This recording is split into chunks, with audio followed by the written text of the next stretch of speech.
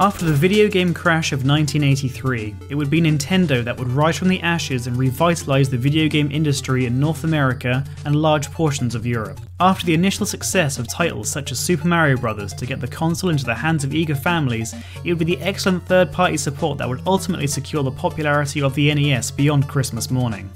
Released in 1987 in North America, Castlevania is a title that hooked gamers upon its initial release. Without question, the title successfully planted its oak stake in popular culture and is now widely regarded as a classic by both modern and retro gamers.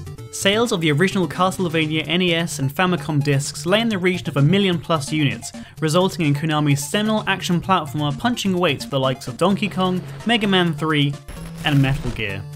The franchise has swept across multiple platforms over the course of its life. The plot of the game spawned an anime to critical acclaim, and recently the characters were transformed into Nintendo Amiibo figures to be made playable in the Super Smash Bros. Series. Castlevania also received multiple ports and updates, including a direct adaptation to an arcade game using the same graphics, a reimagining called Haunted Castle for standalone arcade units, a conversion to the MSX2 home computer, and a remaster of sorts for the original Sony PlayStation in the form of Castlevania Chronicles. If you are within the retro gaming community, you are likely aware of Castlevania and its sequels due to the success of the YouTube series The Angry Video Game Nerd. It's no wonder that with 7.8 million views in part 1 alone, this game has received so much attention over the last 10 years. If you are interested in trying the game out post-review, I highly recommend searching for the Castlevania Anniversary Collection on the PlayStation, Xbox or Nintendo eShop, as the entire franchise is available untouched for around £15, which is an absolute steal. Today, an original Castlevania cartridge will cost you in the region of £40 to £60 loose, and a box copy will run you anywhere between £175 to £300. It's one of those games that's starting to slowly rack up in price as more and more people become aware of its history. Ah, that's not gone well! To give the game its proper credit, we're going to be taking a look at the original North American release of Castlevania for the Nintendo Entertainment System. I feel it's a game absolutely worth revisiting, but be warned, this is by no means an easy game. Castlevania is broken down into 7 distinct areas: the entryway, the stairwells, the battlements, the sewers, the dungeon, the bell tower, and finally the resting place of Dracula himself. Castlevania is brimming with personality.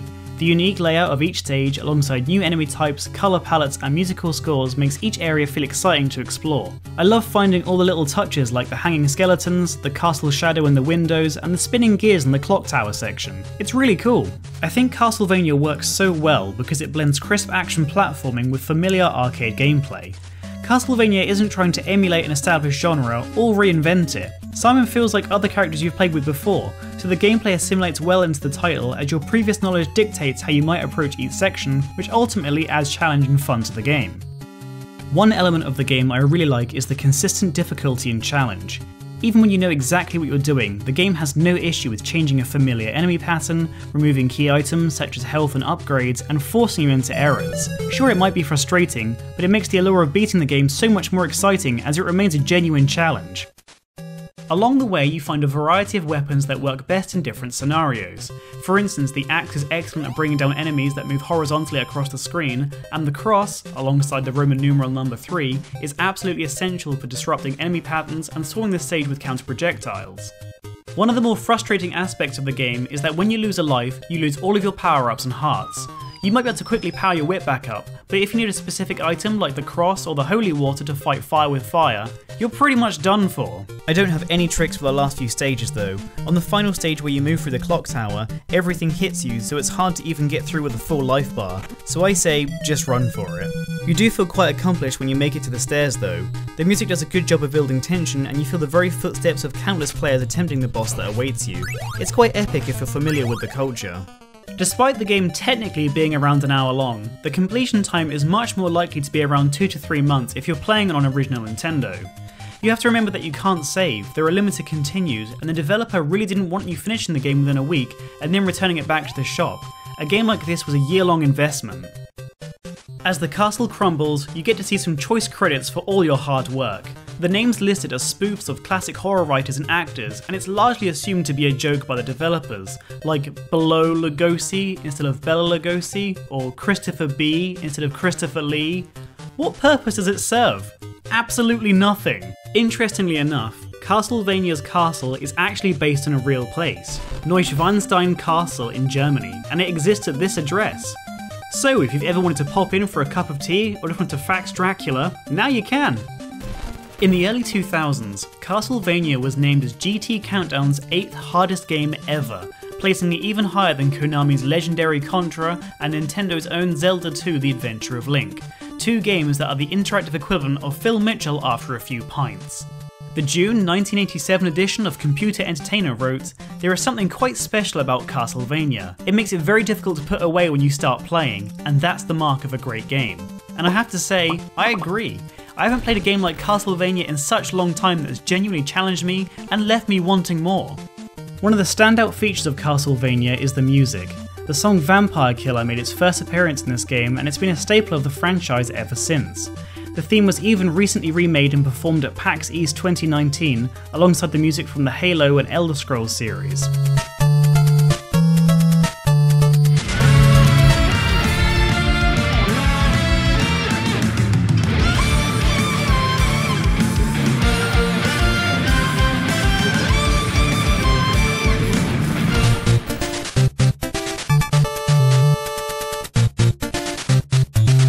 Whilst contemporary reviews at the time gave the game a score around the 70% mark, largely for its difficulty level, and review scores on Metacritic today sit around the 75% mark, the game today firmly sits in the hallowed halls of fame of game journalism, with sources such as Gamers Informer placing it as their 48th best game ever.